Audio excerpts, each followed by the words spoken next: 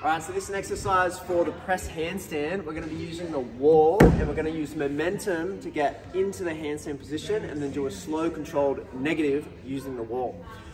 So you wanna place the hands about here. You might have to play around with the distance between the hands and the wall. Depends on how mobile your wrists are and how strong you are in the planched position. So how far can you get your shoulders past your hands and still feel strong in that position. It's going to be easier the further you're back to compress and to counterbalance the weight of the legs as you come down into the negative. But again, it's also going to be harder in terms of the wrists and also in the strength. So I would bring it about here first and just see how that feels, and then just play with it over the course of your reps and your sets and see what feels comfortable for you. So you place the hands down, we're going to do a jump straddle. So we start in a position that's kind of like a squat position.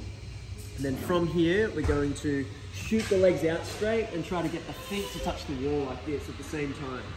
So again, we start here. We don't start wide, we start nice and close. From here, we jump, get the feet to the wall, and then from here, we're gonna do our negative. So we bring our shoulders a little bit forward, bring our butt to the wall. We start to peel down the wall.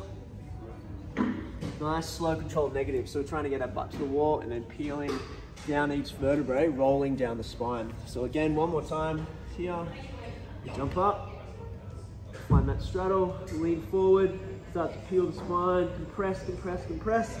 So by compressing, you're trying to pull your legs closer to your upper body, trying to close this gap.